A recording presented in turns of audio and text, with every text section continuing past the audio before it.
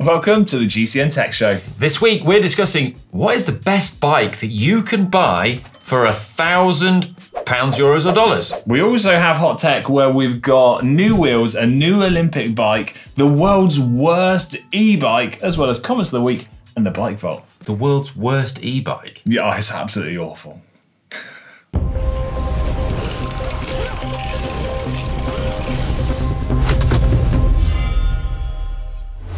First up this week, the best bike that you can buy for £1,000. Now, we're discussing this because it is a super important price point. You know, a lot of people are looking for bikes around this price, but the good news is you can get a lot of bike for your money if that's what you've got to spend. So let's have a look at some of the options, starting with new bikes. Okay, we're going to go new, so theoretically, you've got lots of other things to account for in your price here. Yeah, and we're also looking at a bit of flexibility in the price point because there are a lot of things, you know, around 900 to sort of 1200 as well. And things are often reduced slightly and the price you see is... We're going to discuss discounts later on the show though. Yeah. But having looked at everything that's for sale from sort of, you know, major brands, you're looking at, say, for example, you know, the Specialized Alley, long been a staple in this price point. You're looking at, you know, for £1,000, and I've seen them for £1,000 reduced, say $1,100 or so. You're looking at an alloy frame, carbon fork, pretty much full 105. 105 for $1,000. Yeah, but mechanical. Oh, okay. And rim brake, 105. So the previous gen. Yeah, and there's several brands that have that sort of thing. Same sort of thing with Trek. The Canyon Endurace AL, I saw that for £12.99. Full 105 rim brake as well. Same sort of spec, yeah. And then, you know, looking at Decathlon, which, you know, is a well-established place for like good value, sort of entry-level bikes. Again, looking a bit cheaper, sort of 900 quid. I saw their Van Rysel for, but it's that same spec, aluminium frame. You know, I also feel like you're at this crossover point where some brands are like rim brakes still, some brands you're getting disc brakes. But I think it's also worthwhile mentioning that there are lots of brands out there that don't even cater for bikes at this price point as well. Yeah, if you want a Pinarello, and Pinarello clearly target the more sort of top-end premium end side of the market. Yeah. The Pinarello F5, which is their like entry-level bike, I mean, it's starting at around £5,000 or $6,000, but that is... You're getting a lot of bike for your money. It's an entry point into the Pinarello range, not an entry point into cycling. Let's make that clear. Well, it's just like Ferrari. Ferrari don't make a family hatchback, do they? Very true. It's that kind of thing. Anyway, but yeah, you raised like an interesting point because different sort of specs are available at that price on new bikes. So there are disc brake bikes available. Yeah.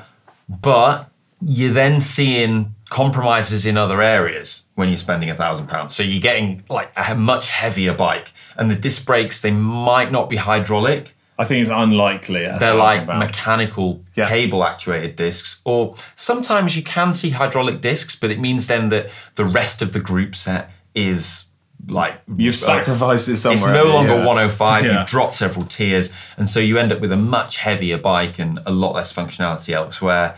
And you know, maybe the wheels aren't quite good quality and not as good specs. So overall, when looking at all the specs of all the bikes, if it were me and I was buying a new bike, I'd definitely go rim brake 105 and go down that kind of route. Well, I think if you can get a rim brake 105 bike for £1,000, that's good. But I think they're few and far between, even more so in recent years. They're gradually like a diminishing product, I feel like. They're hard to find in some cases. Yeah, and I think some people are put off the potential of buying something like that because of like the future-proofing of it. Because they think, oh, rim brakes are dying out. Like, does that mean I'm going to struggle to get replacement parts or replace my wheels and get some decent rim brake wheels?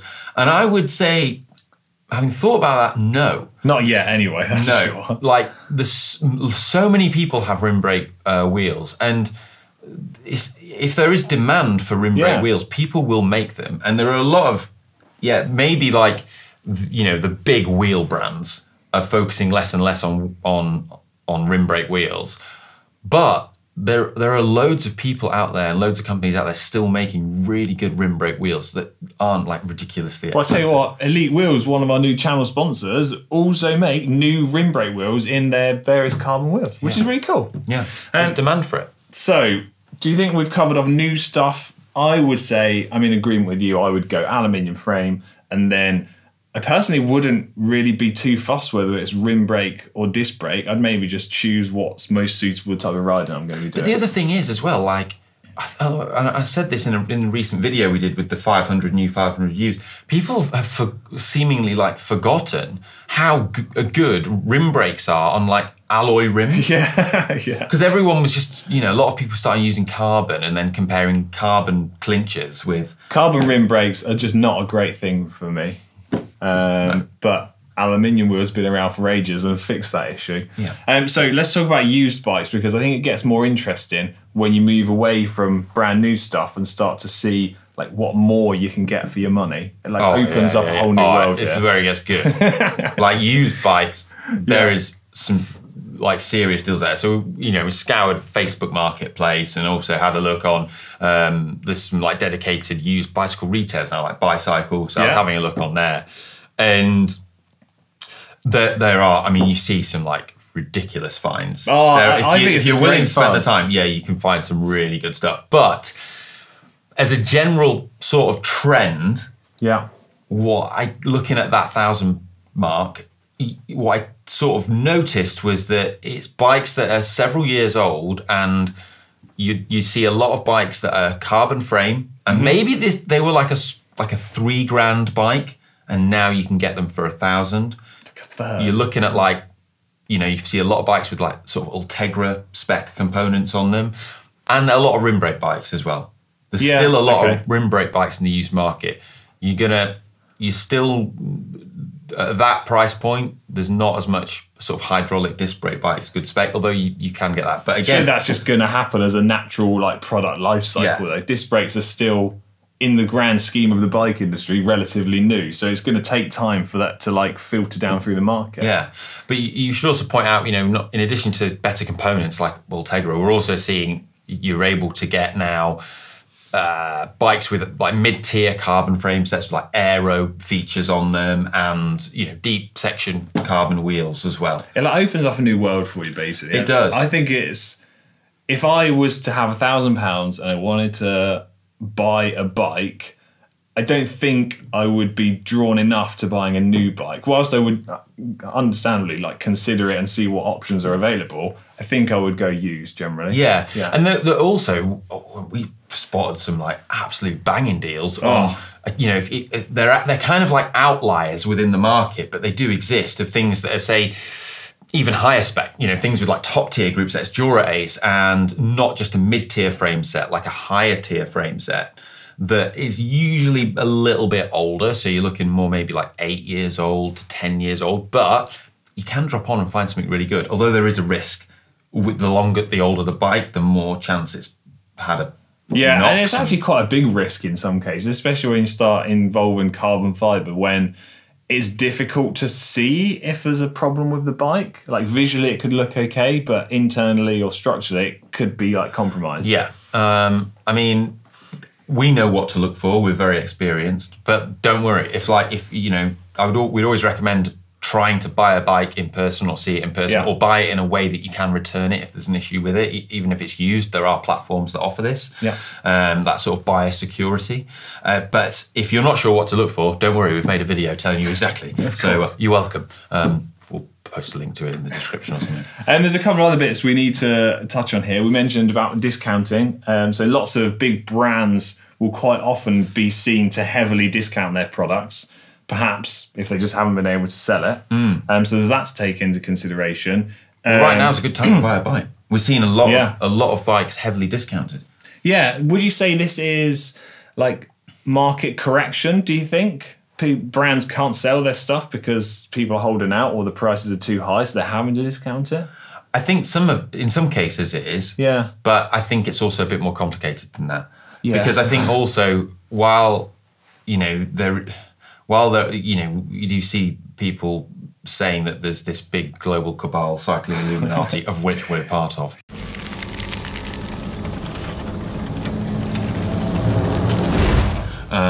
and things are far too expensive.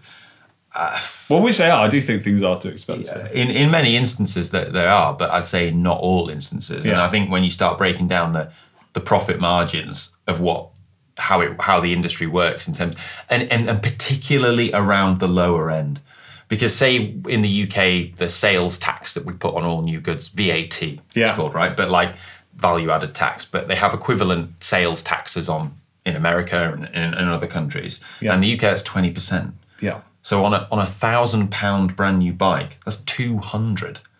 This is a good point. Huge chunk of the margin. Okay, so I like this mindset here. £200 gone straight away. So what are you down to £800 of your £1,000? Say like the retailer selling it. £1,000 retail price. You're down to £800 left because 20% of it's gone. Then you've got to factor in the retailer markup and profit. Understandably, they've got to fund the shop. They've got to pay for all the stuff. They've got to build the bike, prep it all and stuff like that.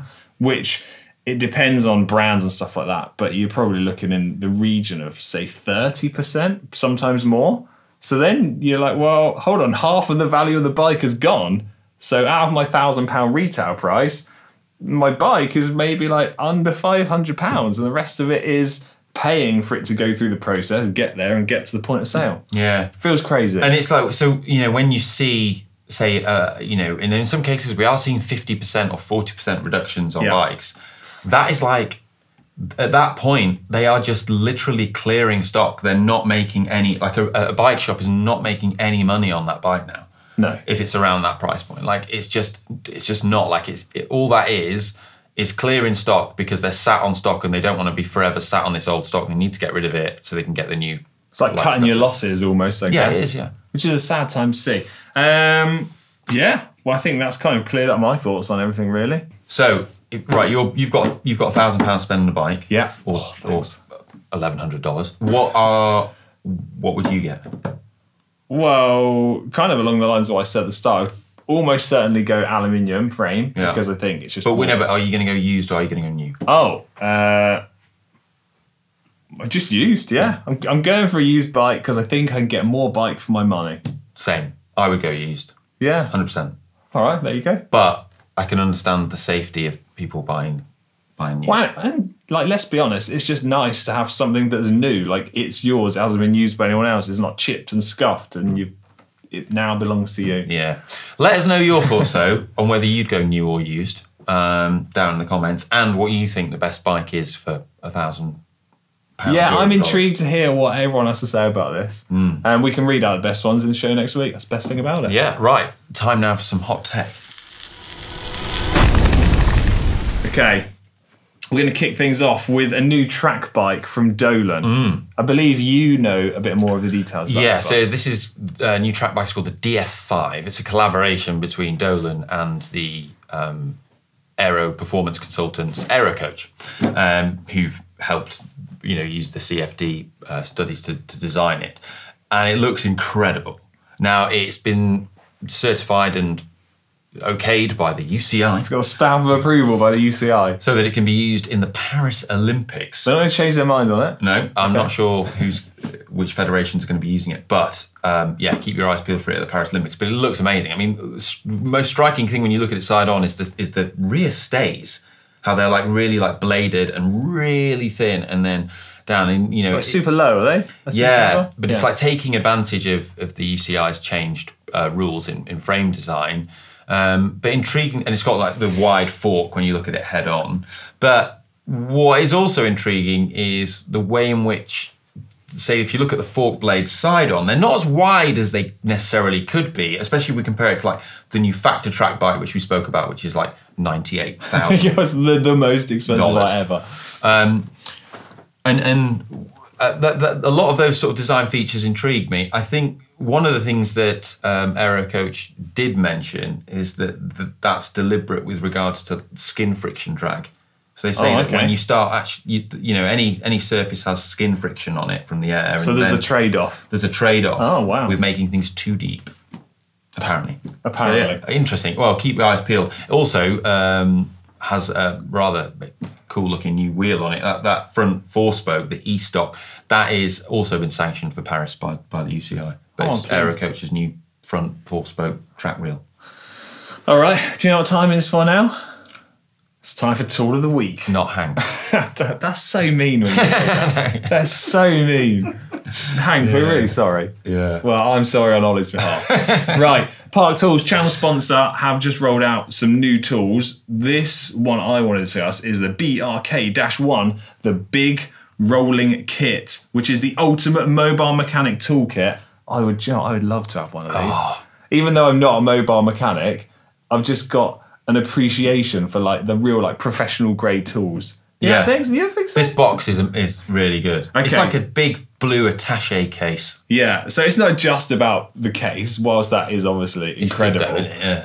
So it's a tailored selection of around 100 professional grade tools, carefully chosen by Park Tools team of experienced mechanics with a comprehensive offering of all of the tools that you need to adjust, replace, diagnose and repair the most common components of a bicycle. And the box that you're referring to is the BX-3 rolling big blue box with which is like a professional grade pro mechanics toolbox. It's like all just in one. I mean, if that is, I'm actually doing I'm doing like a custom dream build in a few weeks, just giving this sort of top secret bit away there. I would love to have one of these toolboxes to like go build the bike.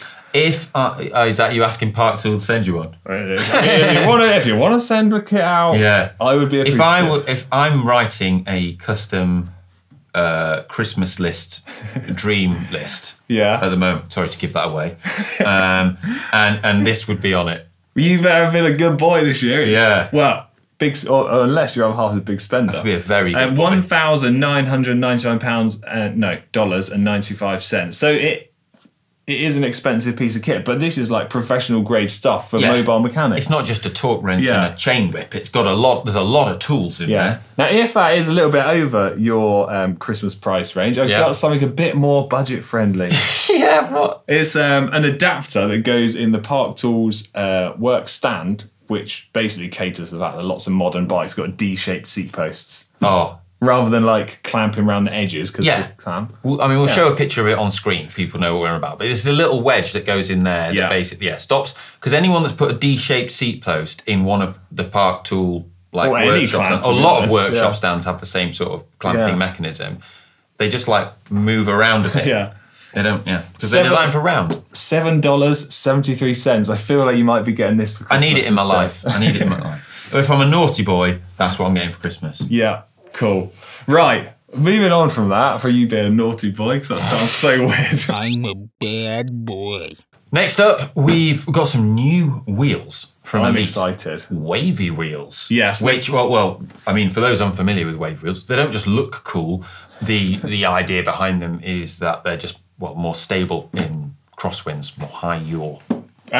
Good. So they're called the Drive Helix, and as Ollie said, they feature that undulating wavy profile. But there's far more to these wheels than just that design, because they're being completely overhauled, right? So we have got now a wider external profile for the front rim compared to the back rim, a wider internal rim width. We've got new wider carbon fibre spokes, a new hub design, a new free hub ratchet design. It's basically all going on with these wheels. Yeah. There's 3 different versions, of which generally you've got a slightly shallower front wheel and a deeper one at the back, and then you've got 3 like sets to choose from. But they're still using the same top end Torreca carbon. Yeah. The same stuff that you find in Pinarellos. And carbon spokes, which means that the 52 to 57 millimeter profile, they're only 1280 grams a pair. It is light, isn't it? Seriously light. I like that. So what I thought was quite interesting was that as you move from the shallower to the deeper wavy profile, the difference between the deep and shallow bits increases more. So the shallower set has got a 4 mil difference in undulation, and the deeper set has got a 6 mil undulation in difference. New dual star ratchet design as well, where you've got 3 different plates which work via a new system. So instead of being a spring that pushes it together, as you apply torque through the free hub, it engages and bites it in even more, which is quite interesting. And because they're now wider, they're optimised for 28 to 30 millimetre tyres, which is kind of like the trend of the industry, really. Based on my visit to Pirelli and everything that they showed me in their labs and their secret testing, it's I'm convinced it's the way to go. Yeah, I am too. Get some wider tyres. Life will be good for everybody. Next up in hot tech, do you want to see my helmet? Oh dear, oh dear. Why? I feel like I'd have no choice. I've got a new bike helmet. It's from Met. It's the Manta. It's their undyed collection, similar to what we were talking about last week with clothing and Is stuff. it in any way connected, the undyed thing? It's not connected in any way other than it is using like a more natural sort of satin white colour. I'm not sure this is a natural colour at the back though, but the green bit at the back is what did it for me. It's like, yeah, Go like on. eggnog on the back. It's not eggnog in the slightest. That is cool. Right, let me know in the comment section down below if you think my new bike helmet is cool. If you don't think it's cool, keep your thoughts to yourself. I think that well, we've got some GCN ones coming, right? We do. We have a So custom I GCN think they will design. be cooler. The custom GCN design ones will be better. All right, well, when we get our custom helmets, we'll let you know. But anyway, this sort of undyed collection with the satin white and the lime green, not eggnog, colour at the back, is available across the Trenta, the Manta, which is this one, and the Rivale. I think it's the Rivale, not the Rival. Yeah, Rivale, yeah. Yeah, and then finally, we'll move on from talking about my helmet to the last thing in hot tech. There's a comment, one of the comments of the week, right, from last week, yeah, is this guy saying that when we were talking about fishnets, I laughed that already. us two turned into Beavis and Butthead, and there you are going, oh, I'm talking about a bike carrier, wasn't I? oh Jesus. Carry on. It's great, Carry man. on. Okay, last in hot tech this week is what I'm calling it the world's worst e-bike. Right. Please, if you could just click on the link that I've shared with you to have a look at this piece of equipment. It's engineered and designed to look like a moped. Oh dear, But oh it's dear. That actually- is an abomination. It actually classifies as an e-bike because it's pedal assisted. So it's £1,695. I saw this on Amazon, but I don't think it's going to be unique. There's going to be loads of different ones out That there. is an abomination. Share your thoughts on it in the comment section down That below. is horrific. Right, 250 watt motor to enable. Should we buy that. one? If we can buy one, it would be I incredible. think we should. That is the worst thing I've ever seen. Oh, we should definitely buy one. Yeah, I mean, yeah. So basically, it looks like a moped, but because it meets all of the e-bike regulations, you don't have to insure it, you don't have to tax it, you don't have to have a license, but obviously it can only go like 25k an hour. Do you know what? How do you feel about e-bikes that are de-restricted?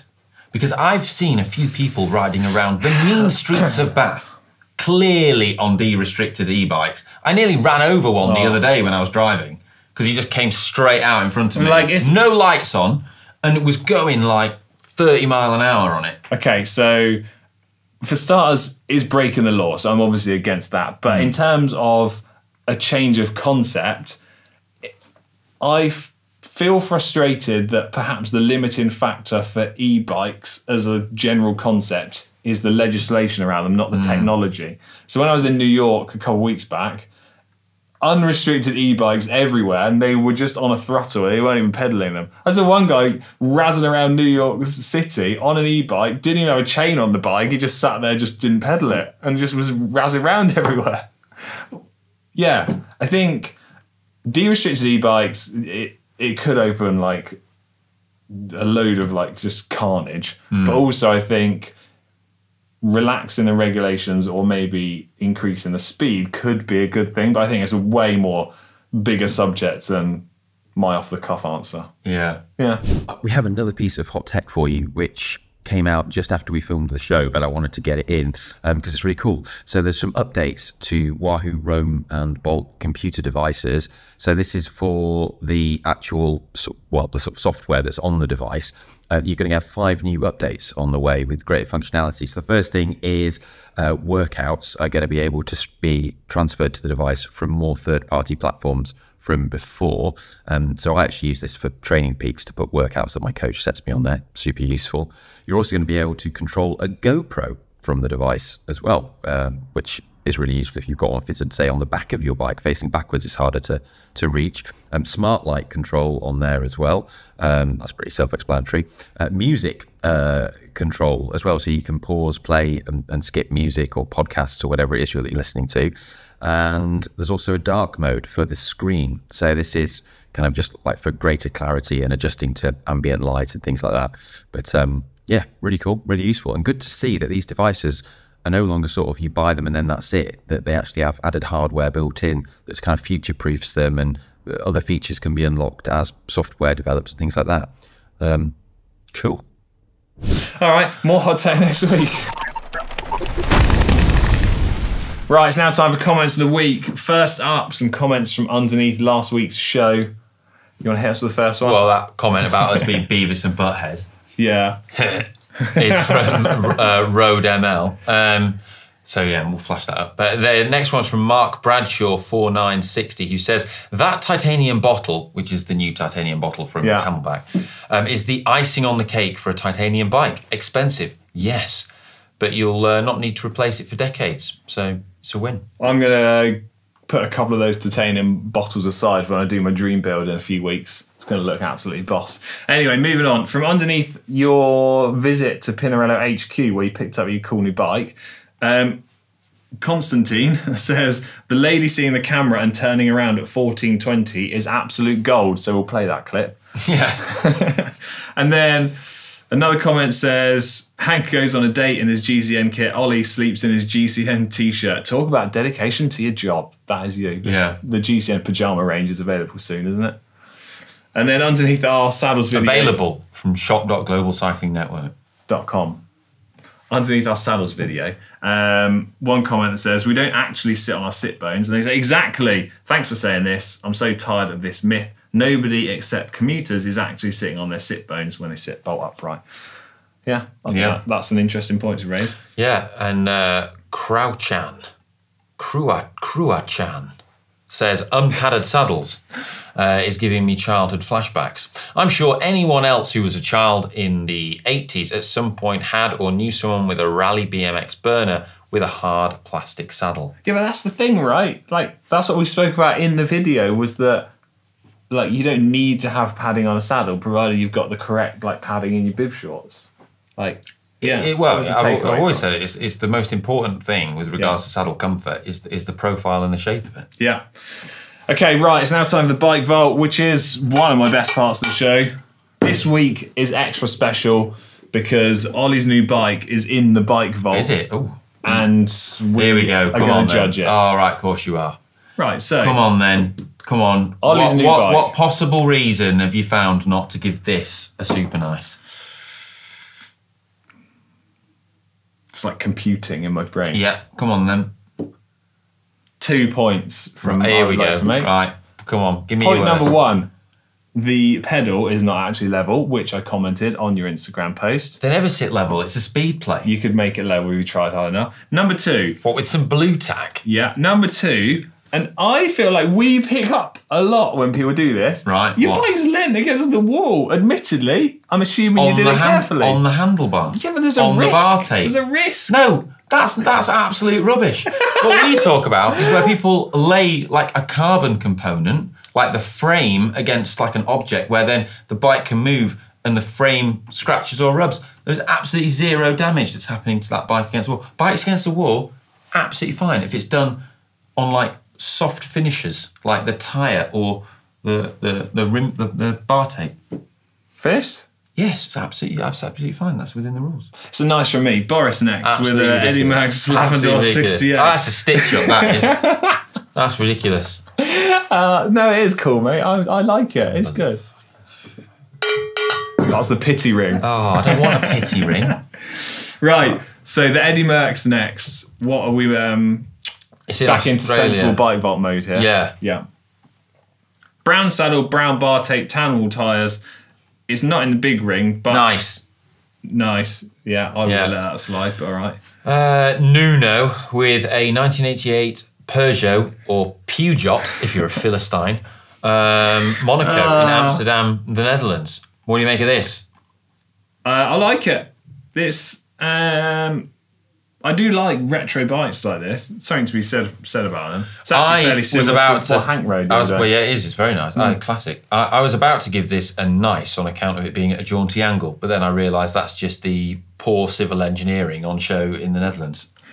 What's propping the bike up, stopping it rolling away? A little stick at the back. I think the bike is on flat ground. I think it's just a wonky wall. Oh, it's great like this. Right, come on. I would like to give this a super nice. Because I do as well. I appreciate it. No, that is super nice. Super nice. Next is Andre with a Trek 1200 location in the middle of Germany. Oh. It's our last bike vault for this week. Fluoro in colour. Gets a yes from me. Not in the correct gear. What do you make of the bricks? The bricks are not doing it. The brick stand. No. Shadow stands available from shop.globalcyclingnetwork.com. Bricks are available from your local builder's merchant. But they look rubbish. What? This bike has got a lot of potential. Again, it's an era and style of bike which I really appreciate, but it's poorly presented. The current gear combination that's going on there, nope. No. Andre, I'm going to say it's just a nice from me. But do you know what else is weird on that Andre's got wrong in the middle of Germany? Is the bars are like angled down. Yeah, it's retro. No, but like they're not even for like. They're not like. They're really angled down. Maybe. Well, if you would, it would be great if you could resubmit this into the bike vault with better preparation, because I would like to rejudge it. I mean, it's a good photo. There's good depth of field, but it's not quite like... The bike really pops. It's yellow, and it really does pop in the frame. Yeah. We can see it clearly, but it's not... You're at a weird angle there. You're not... Go on, share your thoughts. Nah, nice. Nice. All right, that means we're ending on a nice... this week's show has been fantastic. I've had a great time. I did until we got to the bike vault. That was the best bit for me.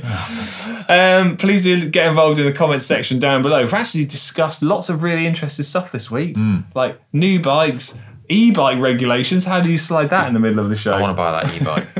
Right, we're out of it. Ollie's going to buy an e-bike. See you later. Bye.